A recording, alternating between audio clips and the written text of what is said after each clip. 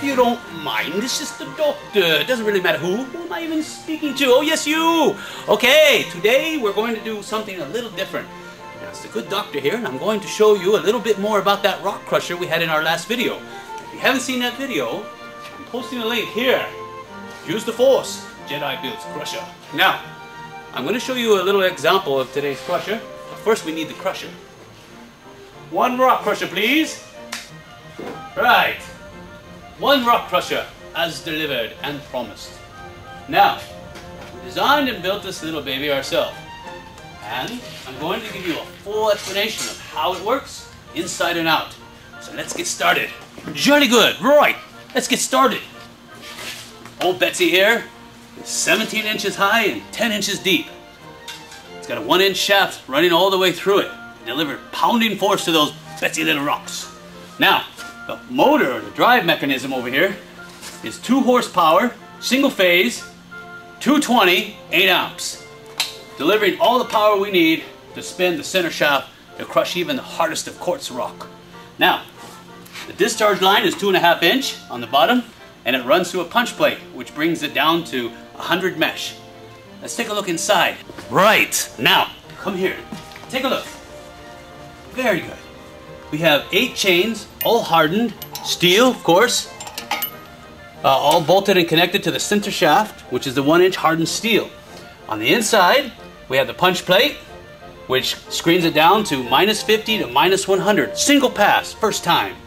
Now, the only bad design about this is that the screens should be on the sidewall and not on the bottom. They collect a lot of material, and eventually the screen becomes damaged because of that. So if you're planning on building one, I'd highly recommend putting the screen on the side and not down at the bottom. Now, the inlet port here is in the very back instead of on the top. A lot of rock crushers decide to put their inlet port on the very top of the drum, which is extremely dangerous. It decides to kick rocks straight up and back into the person who's trying to crush the rocks in the first place. Not very good. Cheerio! Now,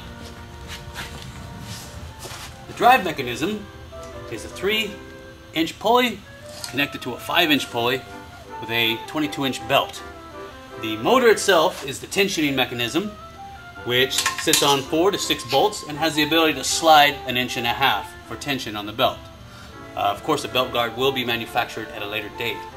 The feed tube is a 3-inch feed tube that comes in through the back, and of course the spin, which I know a lot of you would-be builders are asking, is clockwise from the back, counterclockwise from the front, thus ensuring that the rocks are pulled into the drum and rotated and crushed in this fashion.